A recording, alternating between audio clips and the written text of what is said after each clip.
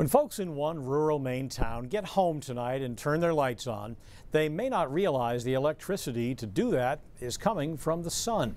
As Maine continues its investments in renewable energy, one solar farm is setting the standard for similar projects to come.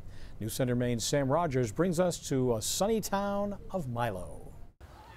Big business in small towns, especially in Piscataquis County, is very difficult to come by. Oh, it's just incredibly gratifying on so many levels. 6 years of work later, an old empty lot and potato field are now home to this solar project, worked on in partnership among the town of Milo, the Carlisle Group, Dirigo Solar, and BNRG Renewables. What's nice about this project is that this power goes out onto the local grid and gets consumed locally. Dirigo Solar is working on 8 solar projects across the state. This one in Milo is the first online and the biggest, as it will generate nearly 27 megawatts of energy, which will power approximately 3,400 homes annually and save consumers money.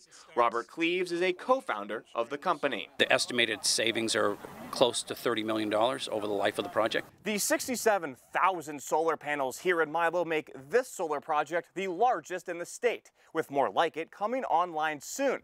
But all of this is part of a bigger renewable energy plan right here in Maine. We need a variety of approaches in order to increase renewable energy and access to it in our state. Senator Susan Collins talking about wind and solar energy, but focusing on the panels Friday. And her focus in Washington, investing in storage technology so we can power our homes even on the cloudiest days. That's important not only for solar, but for wind energy as well. 3 things are necessary, Cleaves says, in order for a project like this to be successful. First, you need the right type of land. The site needs to be close to the power grid. Third, it needs to pass all of the environmental checklists so that we're not harming the environment when we're trying to do something to actually help the environment. These folks signing their names to mark a historic day for Milo and the state of Maine.